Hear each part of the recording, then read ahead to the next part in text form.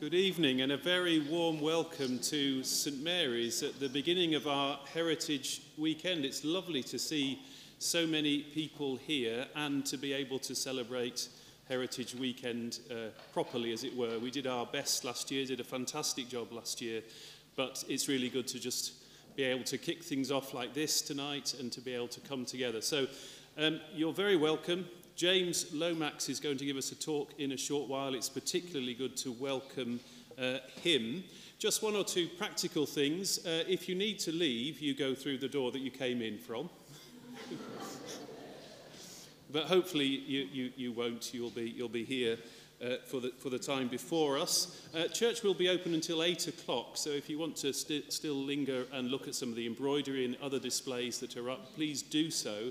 But of course you can return tomorrow between 10 and 4 when a fuller display will be out and or on Sunday from 2 till 4. So do come back then. If you don't feel you have to squeeze everything in tonight, you can come back tomorrow or on Sunday afternoon.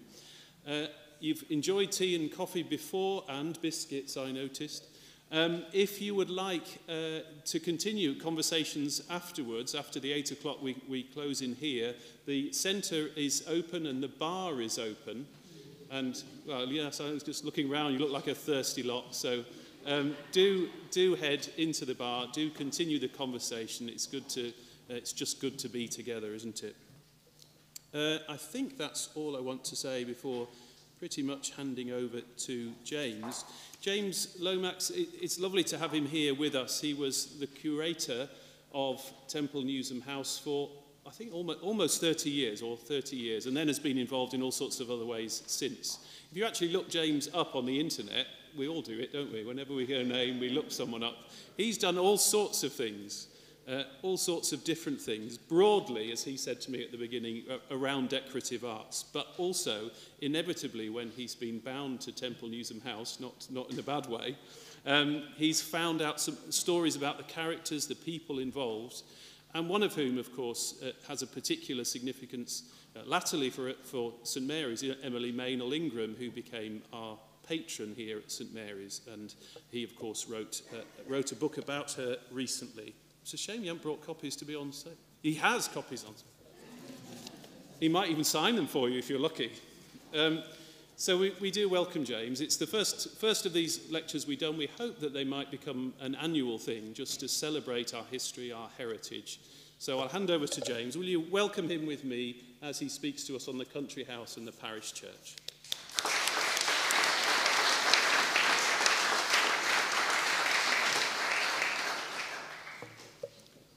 Well, thank you very much indeed for those very kind words of welcome.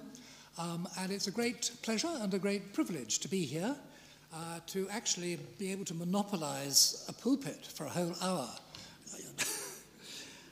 So, this evening I'm going to talk about the country house and the parish church. And as St Mary's and the Holy Angels at Hallcross as two particular sort of complementary sort of case studies, if you like. But while I was preparing for this talk, I was reminded of one of the most poignant endings of a novel in the whole corpus of English literature. It comes on page 888 of the Penguin edition of George Eliot's Middlemarch. Quote, "For the growing good of the world is partly dependent on unhistoric acts, and that things are not so ill with you and me as they might have been is half owing to the number who lived faithfully a hidden life and rest in unvisited tombs." Well, this evening, I want to visit some of those who lived faithfully hidden lives, and sometimes not so hidden, and rest in the tombs hereabouts, particularly in the vault under the chapel to my left. My purpose is to look briefly at how the life of the parish church here at Whitkirk intersected with that of the big house at Temple Newsam, 1 mile away to the south. Let's see if we can get this to work. Whoops, I've gone too far. There we are. The two live within sight of each other, but represent different worlds. The house, big, grand, and commanding respect, perhaps rather than love, a mere 500 years old, representing the human city, the earthly life, a place of hierarchy and employment. The church, modest, planted firmly in the middle of its community and venerable, maybe as much as 1,000 years older than the house, representing the heavenly city, the spiritual life. They tread their separate paths, yet complement each other almost as man and wife. Thus, for 300 years, when they were not worshipping in their own private chapel in the house, the Ingrams and their successors would sit in solitary splendor in the family pew, i.e. the South Chapel, almost cut off from their community, even entering it by their own private external door. Due deference would be shown to them, tolling of the bells on the Lord's 21st birthday, on his return from the grand tour, or with a new bride. And in return, he will be expected to show noblesse oblige in his gifts to the poor, towards the education of the village children, and the upkeep of the church. But there is so much that we cannot know. Just when was a place of worship, a Whitkirk, a stone church established hereabouts? Did something else exist in Romano-British times? Was there a Celtic Christian timber church in the kingdom of Elmet? Or was one built here after our incorporation into Northumbria by Edwin in AD 617? What, if any, was its relationship with the local thanes during the Anglo-Saxon period? None of this do we know, nor indeed about the immediate post-conquest overlords, Ilbert de Lacy and all his successors. All one can say is that the church evolved to serve the hamlets of Colton, Halton and Newsam. With the establishment of formal parishes in the early Middle Ages, the rites of presentation, the advowson, became the property of the lord of the manor, no doubt for the simple reason that he had built the church. When we reach the Templar period, from 1154 to its dissolution in 1308, we can only surmise again that it was they, as a religious order, whose purpose was to build churches for the benefit of pilgrims to Jerusalem, must have claimed the tithes, rites of presentation and supervision of the pre-existing church. St. Mary's precise relationship with the Knights Preceptory, over 1.5 miles to the south on the River Aire, is not entirely clear, but it was never in any sense a monastic church. The very first named parish priest was one Paulinus, referred to in 1185, but whether he was an ordained knight or a stipendiary priest is not known, nor his successor, one Elias.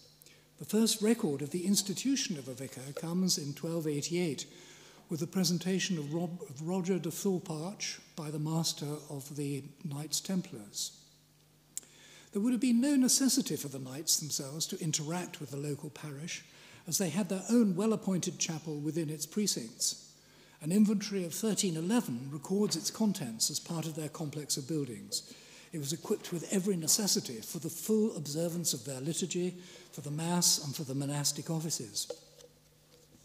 But when the Templar lands were seized by the Crown, the great majority of them were given to the Knights Hospitallers of St. John, who continued their good work. The manor of Temple Newsam and a number of other properties in Yorkshire were excluded. But the rights of the church here, including the advowson, continued with the Hospitallers until their suppression in England at the Reformation, whereupon it was given by Henry VIII to his new foundation, Trinity College, Cambridge, and it remained with them, as we know, until it was bought by Mrs. Mennel Ingram in 1898. The temporal overlordship of Temple Newsam, however, passed first to Robert de Holland and then to Mary, Countess of Pembroke, who you see dimly here, and finally to Sir John Darcy and his heirs. As far as we know, none of them had any substantial building on the estate, and they were probably largely absentee landlords. However, these were not the only noble families who resided within the boundaries of the parish. The Stapletons and their heirs, the Scargills of Thorpe Stapleton, were also significant landowners and landlords, with a substantial household some 2 miles upstream on the river at Thorpe. It was William Scargill, as we know, who established the Chantry Chapel at the eastern end of the South Isle at Whitkirk in 1448, with 2 chaplains to say masses and prayers for the dead of his family. It was here that nearly 100 years after its foundation, the fine monument of Sir Robert Scargill and his wife, Lady Jane, was erected, one of the great treasures of the church. But it would be fascinating to know how the 2 chantry priests worked together with the parish priest. Very often they also earned a small extra stipend as schoolmasters to the local schoolchildren, teaching them their prayers and catechism. The chantries, as we know, were some of the last victims of Henry VIII's purging of the church in England, surviving until 1545, when their endowments were seized to fund his own putative military exploits. The value of the Scargill chantry was assessed at £10, 13 shillings and threepence a year, its goods at £5, 2 shillings, and the plate at 8 shillings, and its lands at 30 shillings. The rights over the chapel eventually accrued to Sir Arthur Ingram when he acquired the Scargill property at Thorpe, included in his purchase of Temple Newsam in 1622. From then onwards, it became known as the Ingram Chapel, or later the Irwin Chapel, after Sir Arthur's eldest grandson's ennoblement as the first Viscount Irwin in 1660. But the first member of the family to be buried in the new vault underneath was his great-grandson, Edward, 2nd Viscount Irwin, in 1688. More of him in a moment. We are on firmer ground when we find Thomas Lord Darcy's new house being built on virgin land on a direct north-south axis with the church. The date of its construction can now be given as precisely between 1511 and 1513, and from the evidence of a newly discovered inventory of 1520, it can be seen to have been up and running by that date. It was a four-sided courtyard house, entered by a gatehouse, with at least 44 named rooms, including a great hall, a great chamber, a great parlour, an armoury, and of course a chapel. From its place in the inventory, the chapel appears to have been on the northwest corner of the gatehouse wing, rising through 2 stories. Probably, if I can get this right, no, I can't. It's probably sort of here. This little corner, possibly, as Peter Breers has sort of done a suggested sort of elevation of what the house might have looked like at this time. The household would have entered from the ground floor on the inside and outsiders from an external door.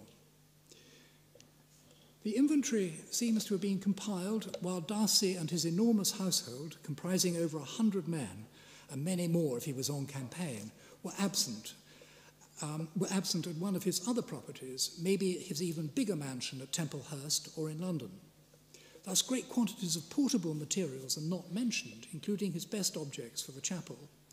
But if we include his objects for the chapel at the Templehurst inventory of the same date, which may well have accompanied him when he was in residence at Temple Newsam, we can get an idea of the splendour of his liturgical arrangements.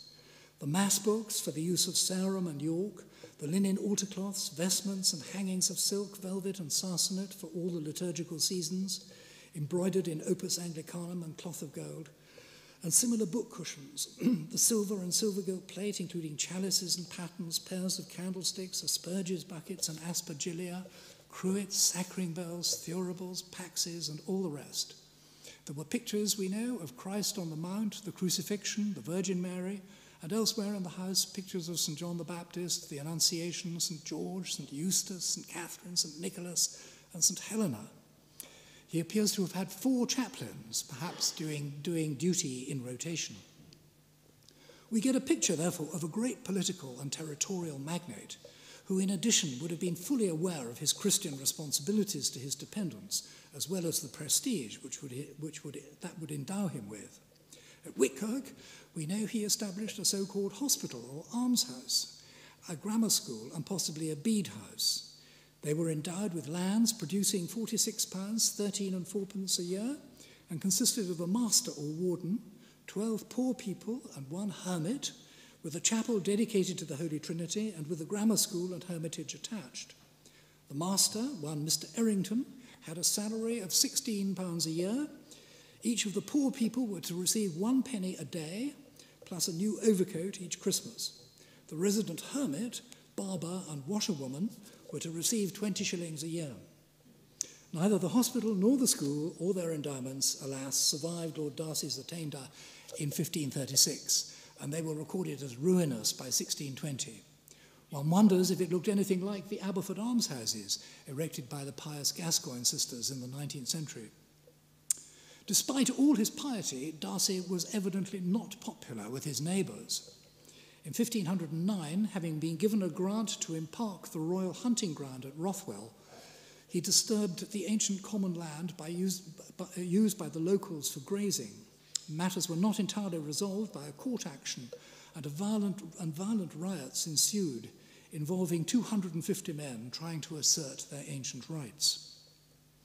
But as we know, Lord Darcy was decapitated for his part in the Pilgrimage of Grace. He was buried, minus his head, which was put on a pike on London Bridge, at St. Botolph's Aldgate, where his monument represents him as a cadaver, and which you can still see there today. One wishes there was a record of all that happened in the parish during those momentous years of the Reformation, of Henry VIII and Edward VI, the Marian Catholic revival, and the early years of the Elizabethan settlement. The big house and the estate, as we know, were given to Henry VIII's favourite niece, Margaret, Countess of Lennox, a devout Catholic who did little to hide her disdain for the Reformation.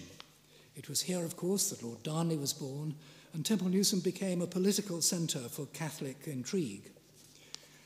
How she cowed Lady Lennox Cope during these years can never be known. Presumably, she retained Lord Darcy's chapel and maintained her own chaplain, saying Mass in private, well away from the official gaze. Being royal, perhaps she could get away with it. But how did all this impact on the life of the parish? Wouldn't one love to know how divorced or not was the religion of the big house from that of the parish or the average parishioner at this time? We simply do not know. It is only with the appearance of Sir Arthur Ingram as the new owner of Temple Newsam in 1622 and his subsequent rebuilding of the house that a new relationship between the mansion and the church could have emerged. Yet here again, we find little evidence of the interplay between the two. Despite the enormous cost of the new mansion, Sir Arthur was almost continually absent, either at Ingram's Palace in York, as Secretary of the Council of the North, or at Sheriff Hutton, or in London. Sir Arthur's religion, like his royalist colleagues, was evidently for the newly defined High Anglicanism of King Charles and Archbishop Laud. As an example of this, we know that he presented 2 huge silver-gilt candlesticks for the high altar at York Minster. His new chapel at Temple Newsam must have been a spectacular manifesto for the new liberal attitude to sacred imagery. It survived until the 1790s, when Frances Lady Irwin rebuilt it as a new kitchen, seen here in an old postcard. From that date until Emily Mennell Ingram's conversion of the library upstairs in 1877, there was no in-house chapel at Temple Newsam. Sir Arthur's new chapel was situated in the easternmost section of the north wing, rising through 2 stories, with the family pew in the gallery, approached from a stairway at the end of the picture gallery. Just how it was configured is still something of a mystery. The household would have entered from the adjacent chapel chamber on the ground floor, and the external staff and others from a door in the courtyard, still there, of course. It was lit, as you can see there, by 2 round-headed windows on the south side and another on the east. They were supplied with heraldic glass by Bernard Dietzenhofer, which was removed to the newly remodelled Great Hall at the time the chapel disappeared in the 1790s. The chapel's appearance can be surmised by the building records. Whoops, I think we need to move on, yeah. The chapel's appearance can be surmised from the building records and a very few surviving artefacts. It appears to have been clad in full-length panel paintings of Old Testament prophets set into the panelling, and I show you just 2 here out of, I think, at least a dozen, if not more. I forget exactly the number, which have all survived in terrible condition. Set into the panelling, with an altarpiece above the altar of the Last Supper and a large painting of the supper at Emmaus, probably above the family pew. These were painted by an artist, one John Carlton, otherwise entirely unknown and unrecorded. The painting of the supper at Emmaus, costing £10, has survived. Very interestingly, it is a copy of a famous original by Titian, at that time in the collection of King Charles I, but now in the Louvre. One can only surmise that the artist was given permission to copy it while it was at Whitehall Palace.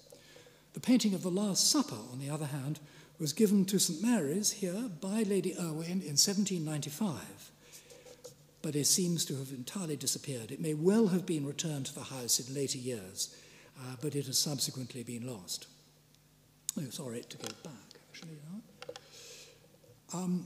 Probably in the same year, 1795, the pulpit of the Jacobean chapel was either given or somehow acquired by the Methodist Church in Halton. It is a remarkably fine example of Jacobean carving from the well-known workshop of Thomas Ventris, who equipped much of the rebuilt house with its panelling and carved ornament. He also worked for Sir Arthur Ingram at his other house at Sheriff Hutton, north of York, and for John Harrison at St John's Church in Briggate. The Methodists later converted the octagon pulpit into a single continuous panel, which is how it was when we bought it back from them in the 1980s, and then restored it to its original octagonal shape. It was here in the domestic chapel that the spiritual life of the household was centred. Daily prayers, possibly matins on Sundays, but never the sacrament, baptisms and weddings, but never funerals. It would have been orchestrated by Lord Irwin's chaplain, who frequently doubled up as the boys' tutors, as well as being often the vicar of Whitkirk. In this way, the vicar could earn a much-needed addition to his own meagre stipend. Whitkirk was never a well-endowed benefice, and its vicar often held it in plurality with other churches, leaving the ministrations of the parish to a curate.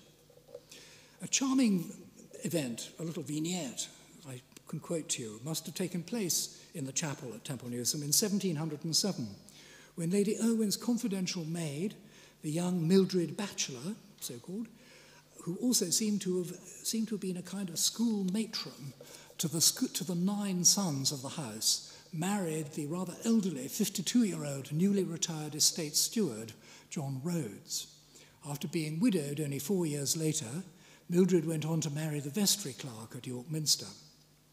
And it was this same John Rhodes who, in his will of 1711, charged his copyhold estate at Temple Newsam with an annuity of £3 a year for the clothing of 3 of the poorest people in the parish each Christmas, and the interest on £100 to the vicar of Whitkirk for delivering 10, quote, orthodox sermons a year between Midsummer and Michaelmas.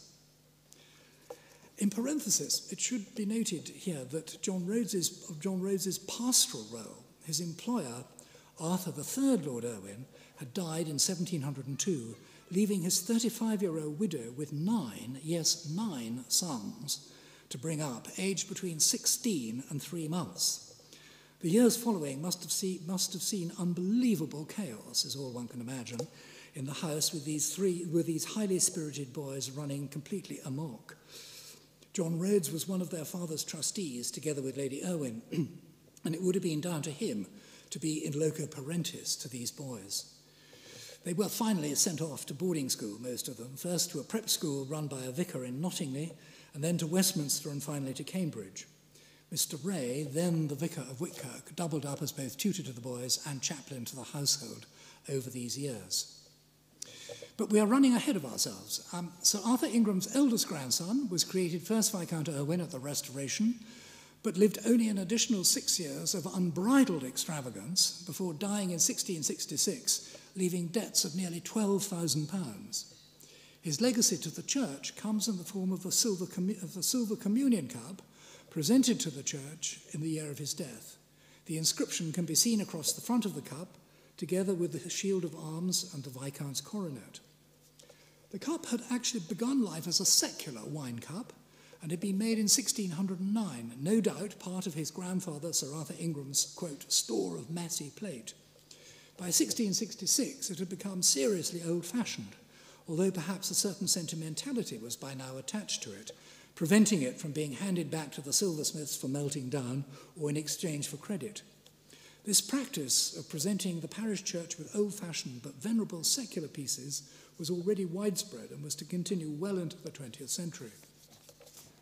What is particularly interesting is that the cup has a maker's mark for John Acton, who was the royal goldsmith to King James I and Charles I, well known for the fine quality of his work.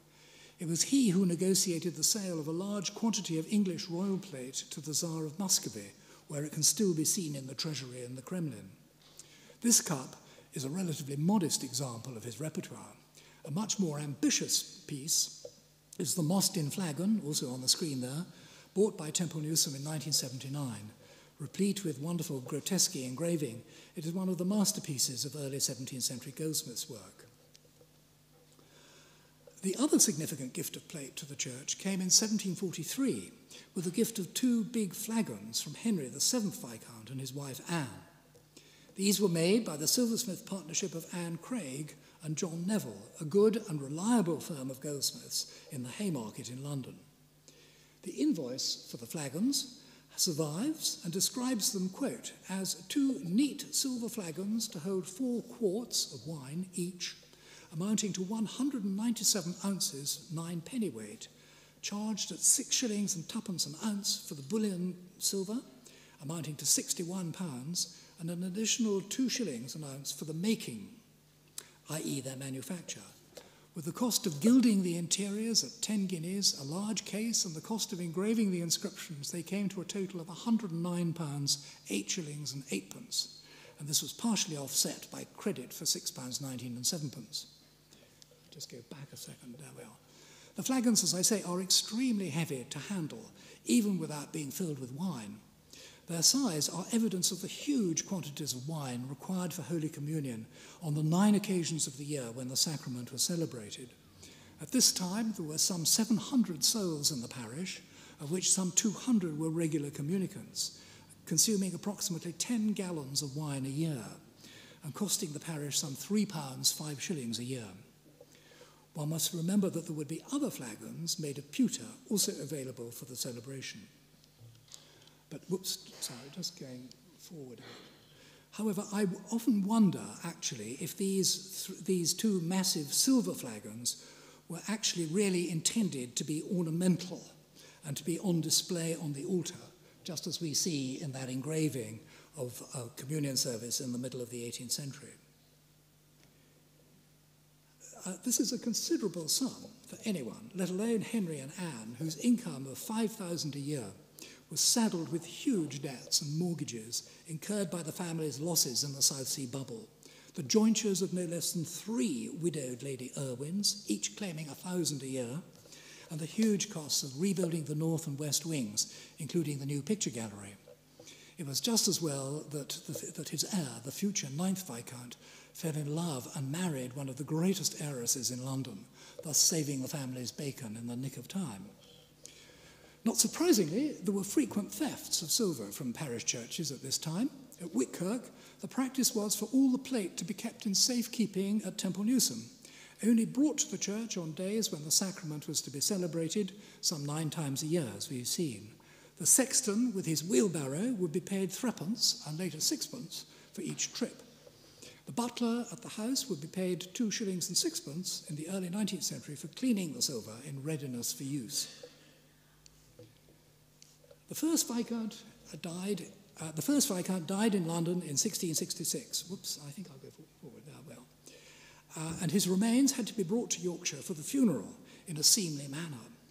The total cost for his funeral was a staggering £555, 8 shillings and 5pence. This would have included no less than £180 for black cloth for draping the church and the principal rooms of the house during the period of mourning. Then there would be the undertaker's costs for the coffin, the minimum of a week's transportation on the road with coachmen, postilions, attendant mourners, with all their expenses, gifts to the poor, hatchments, mourning rings, tolling the bells, etc. From this date on, nearly all the Viscounts and many of their spouses and descendants were buried in the family vault, with the exception of the 5th Viscount, who was buried in Westminster Abbey. The records of their funerals have all survived, revealing the colossal expenses involved.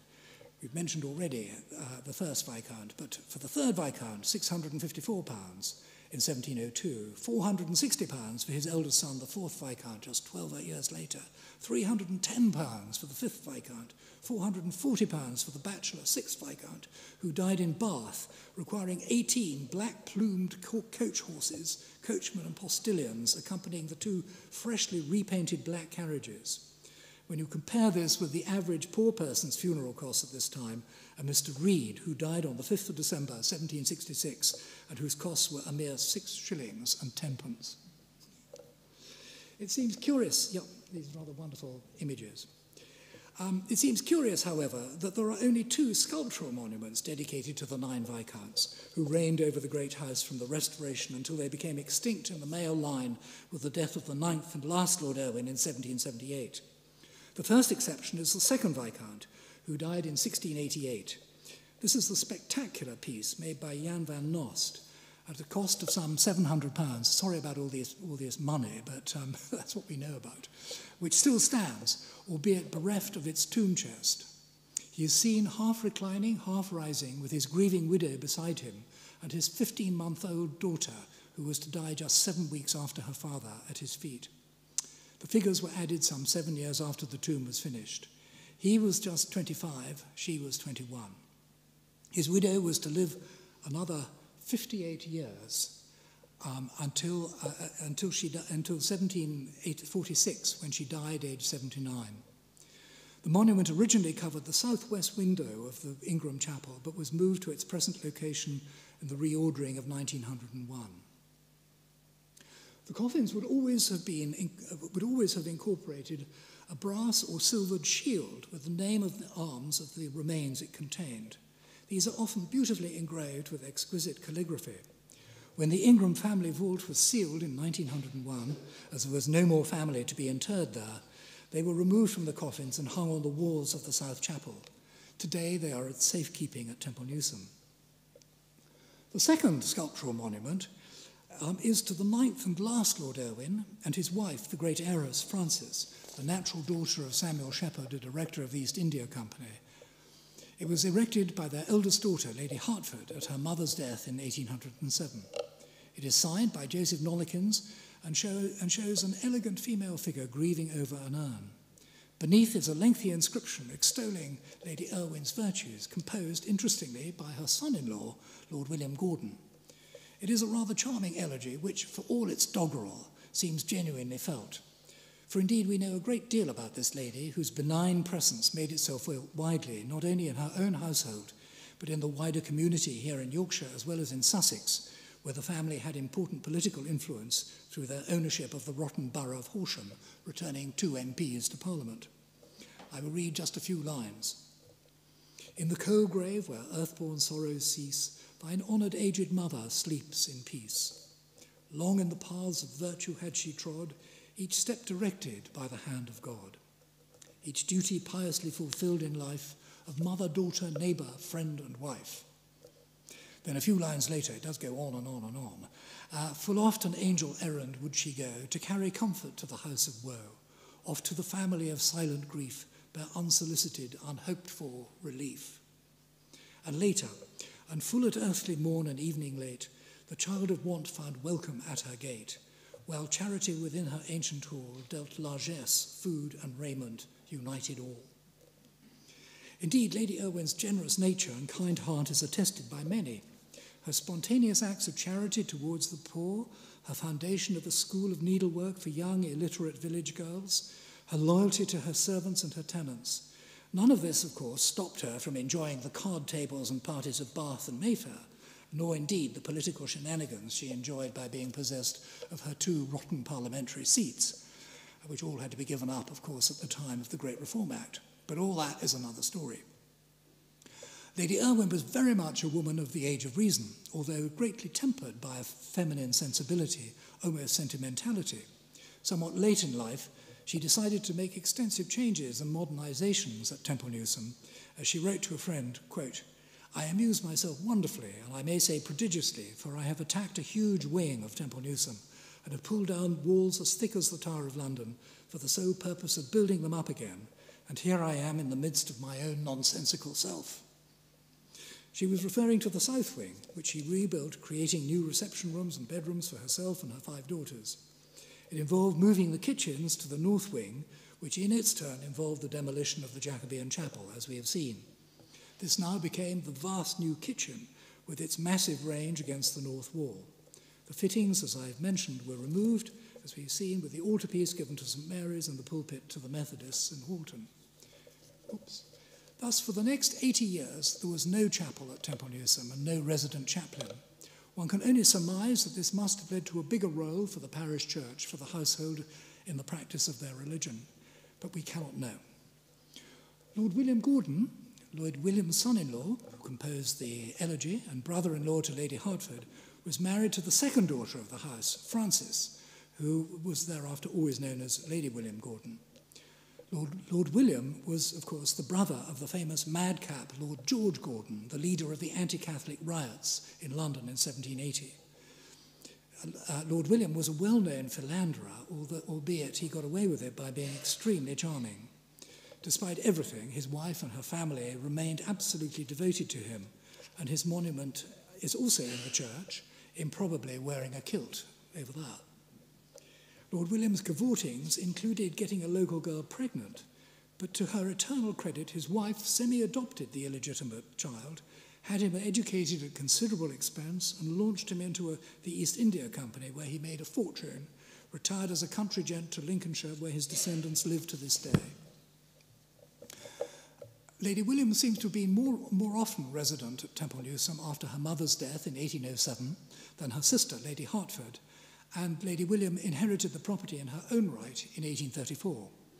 Like many ladies of the Regency who had an interesting youth, she became deeply pious and philanthropic in her older years.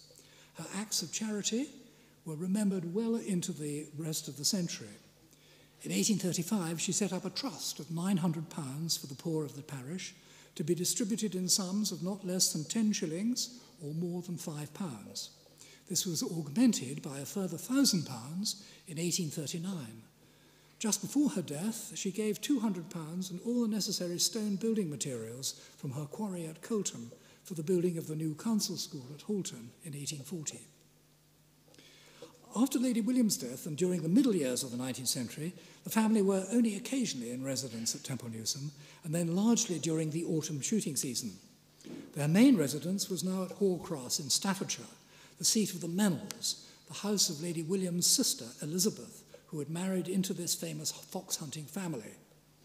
But we hear something of their involvement with the parish here, contributing, for example, to the restoration of the church in the 1855 campaign, especially by Admiral Mennell. But things changed very drastically at Temple Newsam after Hugo Francis Mennell Ingram, the very last male descendant of Sir Arthur Ingram, died without an heir in 1871. His widow was the gifted and intensely romantic Emily, née Wood, the daughter of Charles Wood, 1st Viscount Halifax, and a former Chancellor of the Exchequer. She now inherited all his estates, becoming one of the richest independent women in the country. In her deep grief, which almost echoed that of her friend Queen Victoria, she turned to the consolations of religion. Here she was greatly influenced by her brother, the future 2nd Viscount Halifax, who was to become one of the leaders of the Anglo-Catholic wing of the Church of England. It was almost certainly he who suggested Emily build a church at Hall Cross as a memorial to her husband. Not just a monument in the nearby parish at Yoxall, nor a mausoleum in the park, but a completely new parish church. It was an extremely ambitious thing to do, especially for a woman at this time. But the project was one which Emily threw herself into, heart and soul, and its building and beautification became a lifelong obsession for her. The Church of the Holy Angels lies just outside the gardens at Hall Cross, with a private gate giving directly onto the churchyard. Its tower is very visible from the gardens and the house. It is considered the early masterpiece of one of the greatest Gothic revival architects, George Frederick Bodley, and his partner Thomas Garner. The story of Bodley's collaboration with Emily has become legendary. Between them, they created what many consider the most moving and beautiful of all Victorian churches, giving, quote, an indescribable impression of medieval glamour, and the manifesto church of Anglo-Catholicism. There was to be no truck with such non-Catholic ideas as family pews. Everyone was equal when they came to the church. In this context, every summer she lent a house on the estate to the Lex Mundi group of forward-looking clergy from Oxford who were formulating a new attitude to social justice. It was the Anglican equivalent to the group around Pope Leo XIII, who was formulating the new Catholic social teaching, which resulted in the great encyclical Rerum Novarum in 1893. I could give a whole lecture on the story of this church, but I will desist. For our purposes, there are some significant things to note. One of the biggest problems she and Bodley had to manage was where to place Hugo's monument.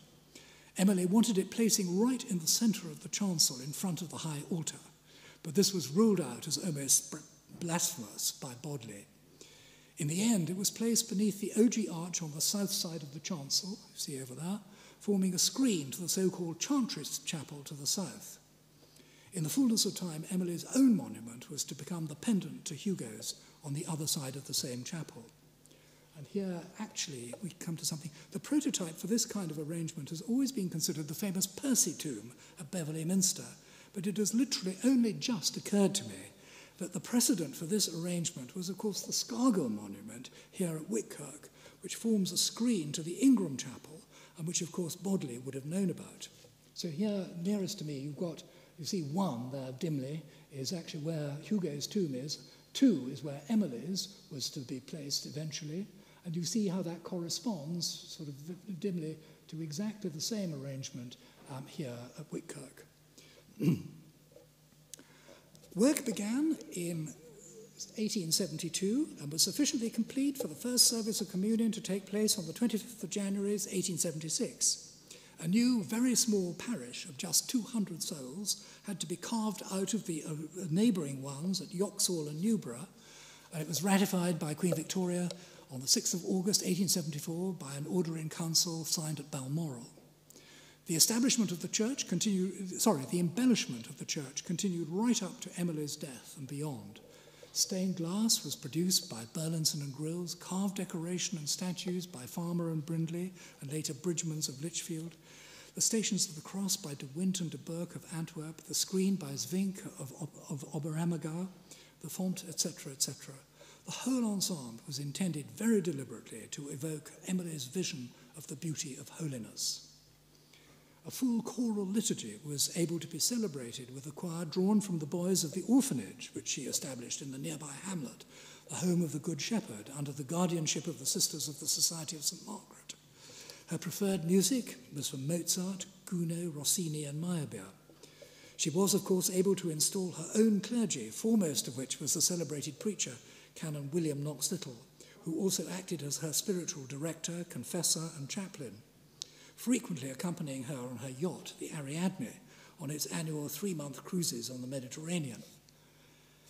Any external opposition to the regime at Horcross by the Kensitites and the other militant evangelicals was seen off by her army of gardeners and estate staff, who had instructions to duck the offenders in the nearby lake.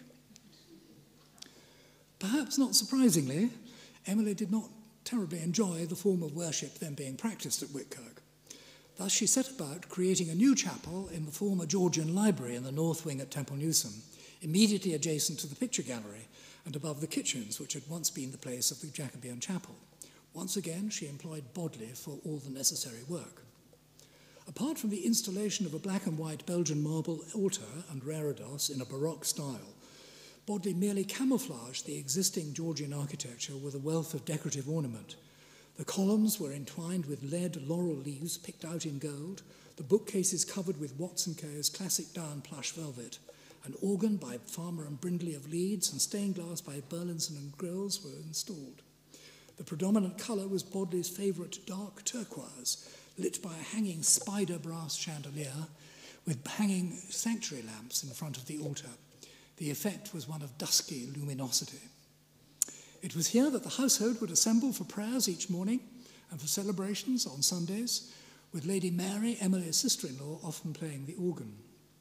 The seating was collegiate style, with the family at the back, with Emily in the centre, of course, the male servants on one side and the females on the other, as shown on this sketch by Emily's nephew Francis in his memoirs. A choir of boys would be provided on Sundays from the estate and the village, and provided with appropriate rust-coloured cassocks. The curates at St. Mary's became her official chaplains: John Groves in 1877, Frank Bromage in 1895, and Joshua Prentice in 1900. Emily found much consolation in her new chapel, and it encouraged her to spend more time at Temple Newsam, which hitherto she had not greatly enjoyed visiting. As she got older, her usual routine was to rise late from her bedroom, seen at the far end of the picture gallery there, spend the morning and luncheon in the picture gallery next door, have a drive in the park in the afternoon, return to the gallery for tea, and then move into the chapel for evening prayers. This sense of detachment from the parish of Whitkirk did not, however, preclude her involvement with other charitable work in Leeds. In 1887, for Queen Victoria's Golden Jubilee, she threw open the park for an entertainment and tea for 6,000 Sunday school children of all Christian denominations in Leeds. It was an extraordinary sight, by all accounts, with over 100 wagons decorated with banners conveying the children in one huge procession led by the band of the Leeds Artillery Volunteers. At the end, Emily made a speech and led the crowd with 3 cheers for the Queen and the national anthem.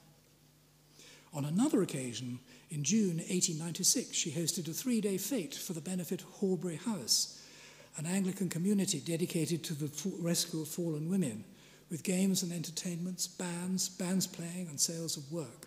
The first day alone brought in over £1,500, the equivalent to at least £20,000 in today's money. Emily was fully aware of her responsibilities as a local landowner, building a new church for her tenants at the mining village of Altofts in 1874, costing £10,000, greatly extending and beautifying the church at Lawton in Lincolnshire, and for St Hilda's, a church she was very fond of in Leeds, Emily again allowed the park to host a bazaar which raised over £1,000. She herself provided £500 towards the porch and £300 to enlarge the adjoining school. But it was not until 1898 and the death of George Platt, the incumbent at Whitkirk since 1863, that Emily was at last able to buy the advowson of St Mary's at Whitkirk from Trinity College, Cambridge, and to begin to put her mark on St Mary's and the life of the parish. As her first vicar, she nominated Gerald Sharp, who had served as a curate in Somerset and in London. He remained until 1910, when he was appointed the second Bishop of New Guinea. In 1822, he became Archbishop of Brisbane, where he died in 1933, aged 68. During his period at Whitkirk, many alterations were made. First, Bodley extended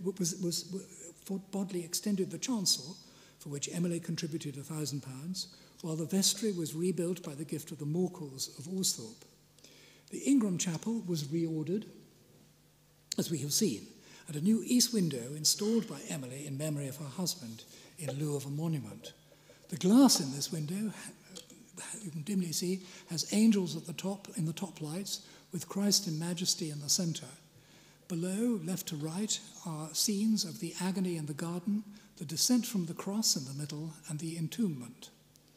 Of great interest is the descent from the cross, which is a copy of a painting then in the collection in the picture gallery at Temple Newsam, at that time attributed to Dürer, but now subsequently given to the master of the St. Bartholomew altarpiece, painted in Cologne in about 1500. The original painting was sold by Lord Halifax to the National Gallery in London in 1981. The 2 south windows were given their heraldic glass by Emily at the same time. The first window, seen nearest to me on the left, has the shields of the historic owners of the estate. Reading from the left, very dimly here, at the top, the Templars, below them, the Knights Templars of St. John, the second light, the royal arms of King Henry VIII after Darcy's attainder, below those of the Countess of Pembroke, who held the estate here from 1322 to 1377. In the third light, on the top, Lennox for Matthew and Margaret Lennox, and below Darcy for Lord Thomas Lord Darcy. In the next window, we continue the theme into the modern age. The first light at the top has the Ingram arms, both versions. There are 2 versions of the Ingram arms. Below, Mennell and Points for Hugo Mennell, who married Elizabeth Ingram. In the second light, the top, Mennell, Ingram and Wood in a lozenge for Emily herself. Below, the arms of Mennell, Ingram and Pichot for Hugo Charles Mennell Ingram, her father-in-law. In the third light, at the far end there, Wood for the first Viscount Halifax, her father, and below, Mennell, Ingram and Wood for her husband, Hugo Francis Mennell Ingram. But in addition to all this immortal glorification of her predecessors, Emily did not neglect her own more modest neighbours. In 1896, she built the Colton Institute at a cost of £1,300, intended as a Sunday school for the village children and for use as a billiards club for men during the week. Subscriptions were £1 shilling a year, and Emily's brother Freddie and the Vicar of Whitkirk were joint trustees. In order to perpetuate her work in advancing her vision of the church, Emily established the Mennell Church Trust in 1889. Its purpose was to support the orphanage and the Church of the Holy Angels, and to exercise ecclesiastical patronage over the benefices which she had acquired. These consisted of no less than 14 parishes, but by 2012 the trustees had surrendered their rights over them to the relevant bishops. It seems a shame to end the story of Emily's regime with the disastrous tale of St. Edward's, Holbach. It was her last project and a valiant attempt to create a new parish in a new working-class neighbourhood with a magnificent church at its very centre. It followed the sale of land from the estate for redevelopment, having held back enough to build a new parish church, a clergy house, a school and a church hall, all of which she paid for to be built at a cost of £30,000. Bodley was called in yet again to design a magnificent but austere brick church with all the usual craftsmen involved for its embellishment, with Bridgman supplying an enormous reredos. Alas, the hoped-for housing never materialised and the area became zoned for light industry. As others have suggested, it was an example of too much enthusiasm on the part of well-wishers. The people it was meant to support felt very little connection with it, as they had never been involved in its creation. Despite a series of heroic priests, the church was finally demolished in 1985, having suffered years of shocking vandalism. Mercifully, the great reredos was saved and given to Christ Church, Moss Side, Manchester, and other fittings went to St. Bartholomew's, Armley. Emily's death at Temple Newsam in December 1904 saw a crowd of over 200 tenants attend her funeral at Hall Cross, taken there on a specially chartered train. Despite her reputation for being standoffish, even somewhat cold person among those who did not know her, she made generous bequests to all her staff and dependents. But her enduring legacy is surely her church at Holy Angels. After many years of struggle, it has found a new purpose in becoming a very popular venue for weddings, especially appropriate for a place built to celebrate marital happiness. After the ceremonies, the newly married couples and their guests walk through Emily's garden gate into the hall, which is now, of course, a high-class hotel and spa. A very different kind of legacy lives on at Temple Newsam and St. Mary's, with the annual service which takes place in the gallery every September, usually attended by Lord Halifax. It was one of the 3 covenants which were imposed over the property when it was sold to Leeds in 1922, that a Eucharistic service, according to the rites of the Church of England, should be celebrated every year. It has become a major fixture in the calendar of the house, at a time when all the community can finally come together in thanksgiving. So there you are, a quick run-through of 1,000 years of relationships, as you might say. So thank you for listening to me.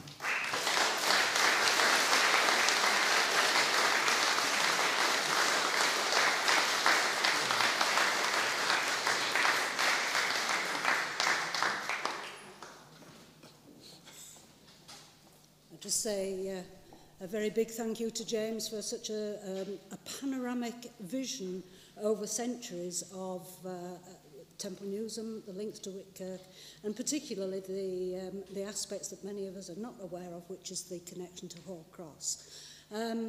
Does anyone have any questions at this point that they'd like James to answer? If you can.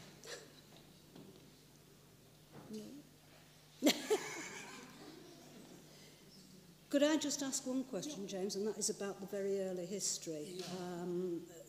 Evidence, is there very much at all pre-conquest? Pre-conquest, as far as I know, only the Doomsday Book mentioned. I think it's just after that, actually, we get the first mention of the church here. Yeah. But no, it's all speculation, alas, as far as I know. Anybody else, any questions? No? Well, can I just say, again, very many thanks, James.